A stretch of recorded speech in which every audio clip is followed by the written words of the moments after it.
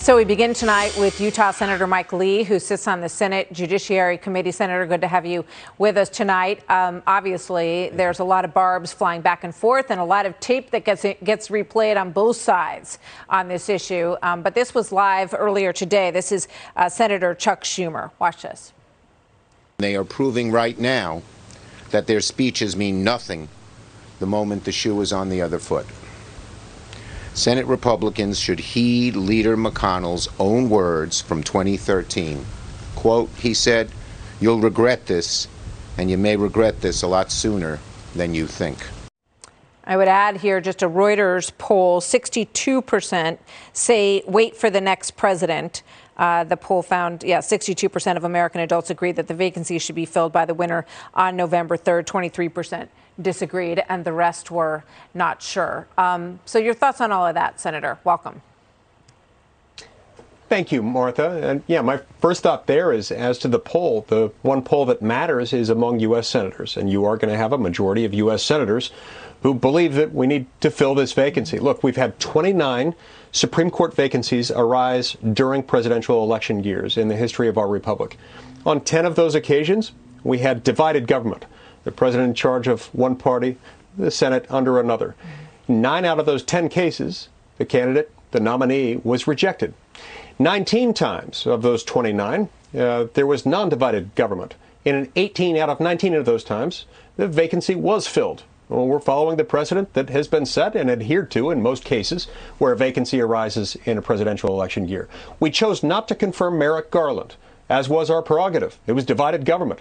We had a Democratic president. We had a Republican Senate. It was surprising to no one that we did it that way. The Democrats would have done it exactly the same way had the shoe been on the other foot.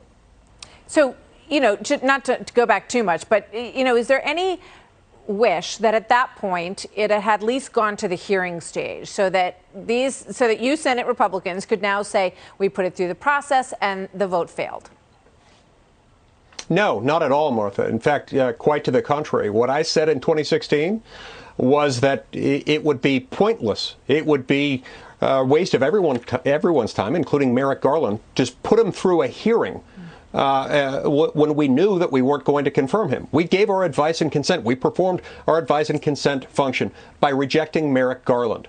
We just chose him not to run him through a hearing process when we knew the outcome at the outset. The person isn't confirmed unless the Senate votes to confirm. We chose not to do that. There's nothing in the Constitution that requires us to hold that vote or even to hold a hearing. And it would have been cruel to do so, knowing that we were going to reject it. Yeah, that raises an interesting point in the present. Is there an intention to hold a hearing? Will we see hearings in this nomination? Yes.